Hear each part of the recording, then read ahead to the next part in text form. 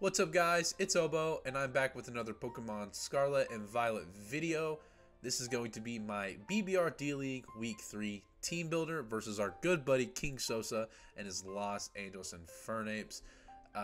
King Sosa has a fucking terrifying team of Iron Valiant, Skeledirge, Iron Treads, Wo-Chien, Rotom Wash, Mudsdale, Screamtail, Tatsugiri, Morgrem, Orthworm, and Swalot. Now, the main threat obviously is that Iron Valiant. Sosa had the first pick in the Violet division for the draft, and he did take the Iron Valiant, which this Iron Valiant is going to be Tera Ghost and Tera Steel, or excuse me, Tera Fairy and Tera Steel, and just makes it impossible for my team to switch into it. Now, we do have some things for it, but it's kind of more on the offensive end, just hoping we can outspeed it or deal with it. But yeah, let's go ahead and get into it. We are going to be a heavy duty brute Chimpao.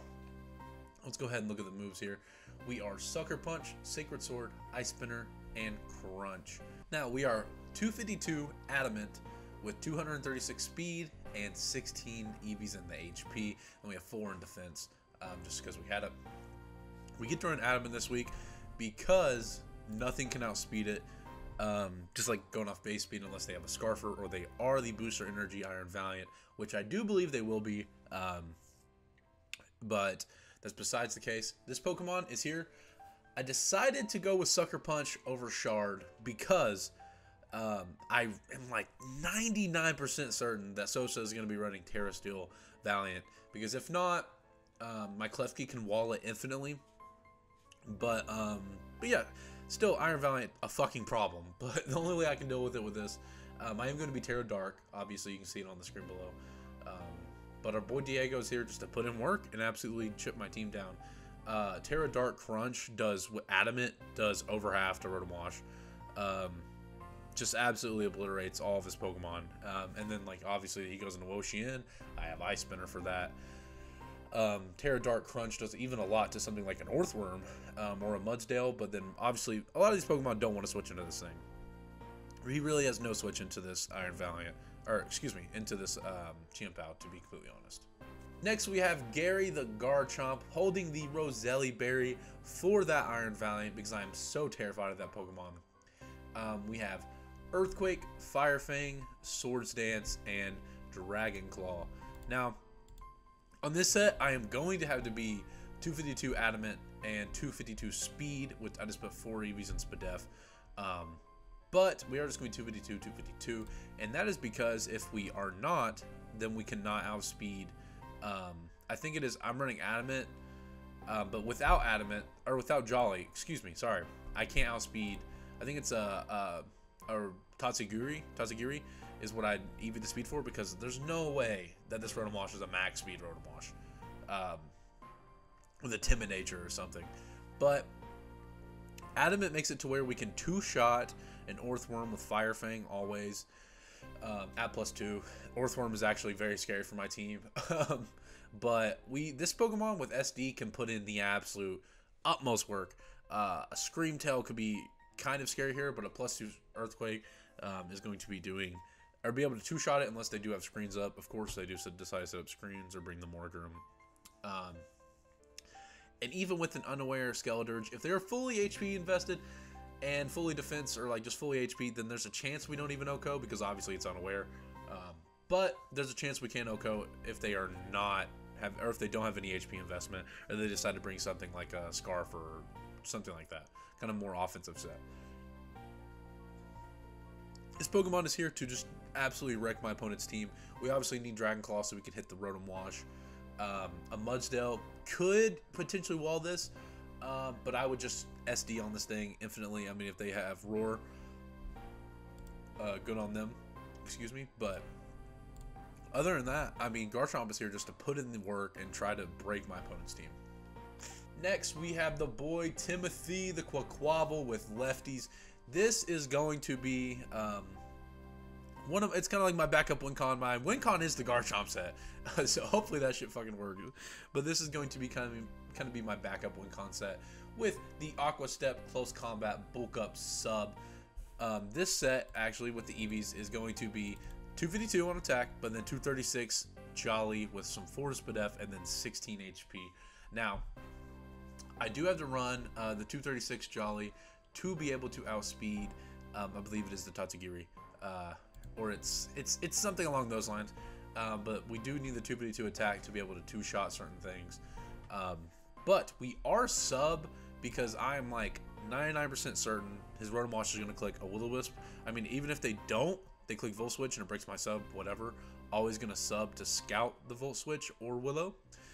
It's here for if Skeledirge wants to stay in on me and even click Willow.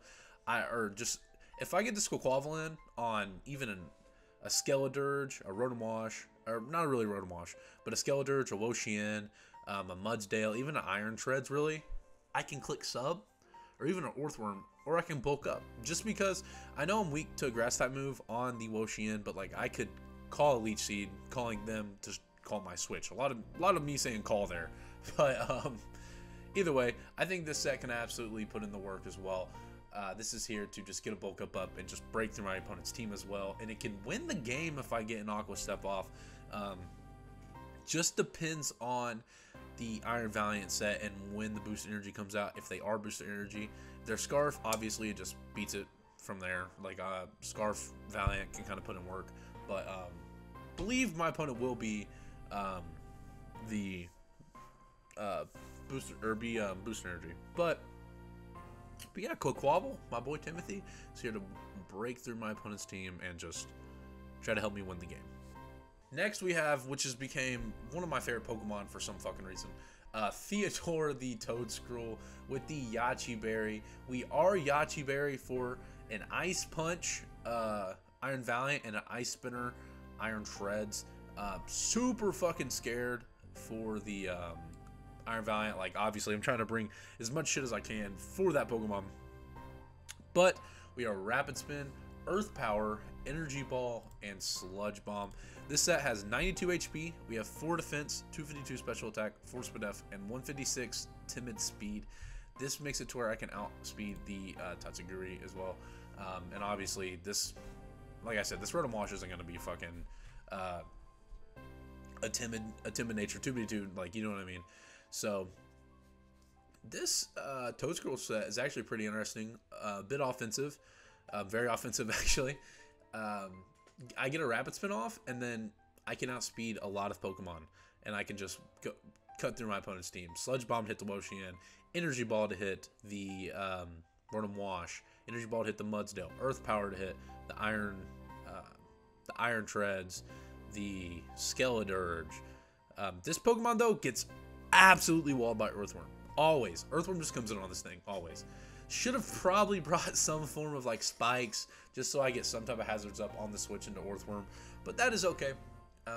My boy Theodore, the homie, is going to be putting in work though. I love this Pokemon. It doesn't matter. This Pokemon could die turn 1. I still love this Pokemon. And I don't know why. Next, we had the Choice Scarf Gengar. We have Corey. I'm always going to name every Gengar Corey and every Volcarona variant, like Volcarona Slitherwing, and what is it? Iron Moth Corey, because of my good buddy Corey. Haven't seen Corey in forever. Whatever. That's besides the point. But this Gengar is here to outspeed an Iron Valiant, unless it is boost energy, obviously. But it outspeeds everything else. It's mainly for the Iron Treads, and like a Choice Scarf Skeledirge, to be completely honest. But yeah, let's go ahead and get to the set. I am obviously Choice Scarf, like I said, but I am Shadow Ball, Sludge Bomb, Energy Ball, and Focus Blast. We are 28 HP with 252 special attack and then 228 timid nature. This makes it to where we outspeed everything, like I said. This thing is here, like I said, to just be a fast late game sweeper, to be able to lock into a move and be able to win the game. Because if I can get Iron Treads down low enough, I can just lock into Shadow Ball. And if the Iron Valiant is boost energy, then that means it's obviously going to switch out at some point. Probably, hopefully I can get it to switch out, and then it's going to lose that speed boost. And a Shadow Sneak at +2 has a chance to KO us, but I do think they're going to be SD, but I don't think they're going to be Shadow Sneak. I don't think they fit enough moves on there. I think they had to be Fire Punch, Ice Punch, and then Stab of some sort. But yeah, no crazy set on this Gengar. It's honestly just here to be a late game cleanup mon. Lastly, we have DJ Khaled, the Klefki with Light Clay. This is here to be a soft Iron Valiant check. So if this Iron Valiant was not Tera Steel, this would be so easy for me. Even if it was Tera Ghost, it'd be so easy for me to bring a certain set. I could just bring even D-Gleam, but if it was Tera, even Tera Fairy, I could just D-Gleam, T-Wave, Light Screen Reflect. But since it is Tera Steel, and I am like 99% certain that he's gonna bring the fucking Tera Steel Iron Valiant, I am Light Screen Reflect, T-Wave, and the Foul Play. Now, Foul Play is here because, like I said, I am so certain that Sosa is gonna bring SD. Like, I really think an SD set can just go through my fucking team, my entire team, with boost energy. If it comes in and clicks SD, and then it can just win. Because if he's Tera Steel, a Tera Dark Sucker Punch doesn't OHKO him. So, from my team pal. But we are Light Screen Reflect to be able to deal with either set that it is. We are 244 HP. We are 204 Impish nature. So it's plus defense minus special attack with 60 Spadef. The Foul Play, if he's at +2, can do over 80%, I believe. But it always breaks his sub, regardless if he is a sub Iron Valiant set. So that was the main thing with Foul Play. If he is physical, if he's special, then we can wall this pretty easily, regardless. We just click Light Screen and then we just T-Wave him, or we switch out eventually. But like we can wall this. If he has special, Foul Play won't be able to two-shot him or break a sub. But there's not much he can do to me if he is special. But honestly, that's it. That's really it with this team. It's honestly just kind of win con Garchomp or QUAQUAVAL, and then having Chien-Pao just be able to clean up in the end, or a Gengar be able to clean up in the end. But let me know if you enjoy this type of video.